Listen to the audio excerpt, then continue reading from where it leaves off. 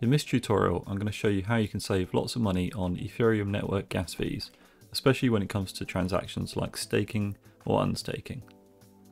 For this example, of course, I'm going to use Axion Network, where you can earn passive income in the form of Bitcoin dividends on your stake, up to 36% APY, plus liquid dividends which can be withdrawn at any time. So, as you can see here, the current gas price is 74 GWEI. That's extremely high, and when you try to stake or unstake, it might be a fairly high cost transaction. Most people tend to wait until the gas price is down below 30 GWEI before making any transactions, which makes it much cheaper. Instead of waiting, there is a trick you can use where you edit the gas fee on the transaction. When doing this, the transaction won't process instantly, but it will automatically finish processing once the gas fee drops below that price. So if you click on the gas price indicator here, it will take you to ethereumprice.org/gas. Here you can see a chart of gas over the last 7 days. As you can see, it spikes quite randomly, sometimes spiking up to well in excess of 300 or 400 GWEI. The last few hours, or the last 24 hours really, it's been going uphill, and it's quite expensive, and really I don't know when it's going to be back below 30 to stake. But if you look carefully, you can see at times it's been as low as 20 or 19 GWEI. So what you should do when you get to this chart, run your mouse along and just see what the lowest numbers you can find are. And for our transaction, you want to set it slightly higher than the lowest number. So I see 19, I'm going to go 3 above that and use 22. So if I go back to the staking platform, the Axion staking platform, I can see that I've got some Bitcoin dividends here which I can withdraw. I've got $73 worth. If I click withdraw, the gas price is going to be fairly high, $31, especially whilst the gas is up at 74. So rather than waiting for the gas to drop down and come back later to withdraw these, I could click edit suggested gas fee, and here I could lower this gas price. Currently it's suggesting 67, but I know from looking at the charts that it's been as low as 19 recently.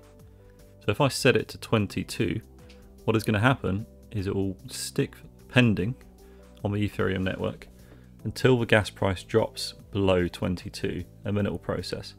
So that might be in 12 hours time, or it might be in a couple of days time, but it certainly beats having to do it manually. So if I set this to 22, I'll see the gas price is a much more reasonable $8. It's important to note that this is just an estimate, and in reality you end up paying about 60 to 70% of what is shown here, so it could be even cheaper. So I'll click save and click confirm. You should now see your transaction up here under pending transactions, withdraw VCA dividends, and if you click the link it will take you to Etherscan. On the transaction you'll see the gas price which we set, 22 GWEI, and you'll see the current gas price of 74. So this is now going to sit there pending until the gas drops below 22. As you can see here, estimated duration at least 1 hour. It's important to note that when you do this, no other transaction will be able to be processed from your wallet address. If you try and create any other transactions, they won't be processed until after this one has finished. So it's best to use this tactic just before you go to bed, for example, and hopefully by the time you wake up the following morning, gas would have dropped below the price that you set and the transaction would be complete. By doing this, you can save an awful lot of money in your transactions. Please note, you should only ever do this on transactions that don't have fluctuating prices. For example, a stake or a withdraw, or withdrawing your Bitcoin dividends, there's no fluctuating prices, so it doesn't matter if it doesn't process immediately. If it takes several hours or a day to process, it's always going to go through.